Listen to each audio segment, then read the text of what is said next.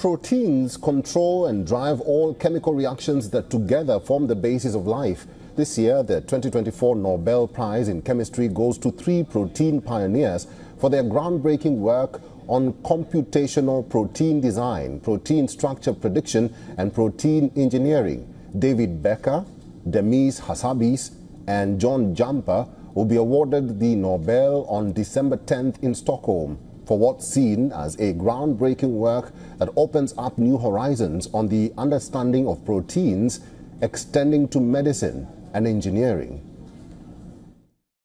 The Royal Swedish Academy of Sciences has today decided to award the 2024 Nobel Prize in Chemistry with one half to David Becker, University of Washington, USA, for computational protein design, and the other half jointly to Demis Hassabis and John Jumper, Google DeepMind, United Kingdom, for protein structure prediction.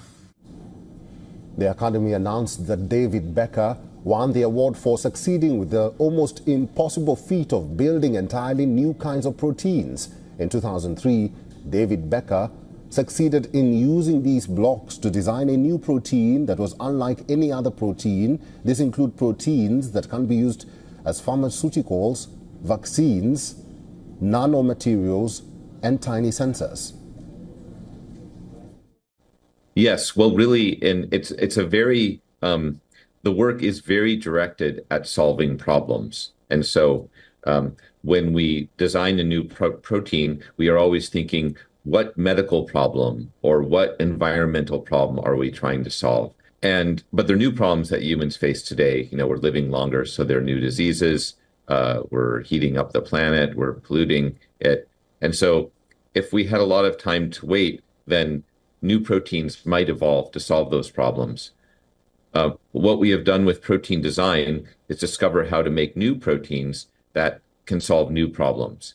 And so what my colleagues and I have been working on, or are working on now, is to design new proteins that would be improved medicines, improved vaccines. The Academy also awarded the Nobel Prize for Chemistry to Demis Hassabis and John Jumper for developing an AI model to solve a 50-year-old problem that is predicting proteins' complex structures. In 2020, Hassabis and Jumper presented an AI model called AlphaFold 2. This enables an understanding of antibiotic resistance and create images of enzymes that can decompose plastic. Earlier, the Royal Swedish Academy of Sciences awarded scientists John Hopfield and Geoffrey Hinton the 2024 Nobel Prize in Physics for their work on machine learning that paved the way for the current boom in artificial intelligence technologies. For all the latest news, download the WION app and subscribe to our YouTube channel.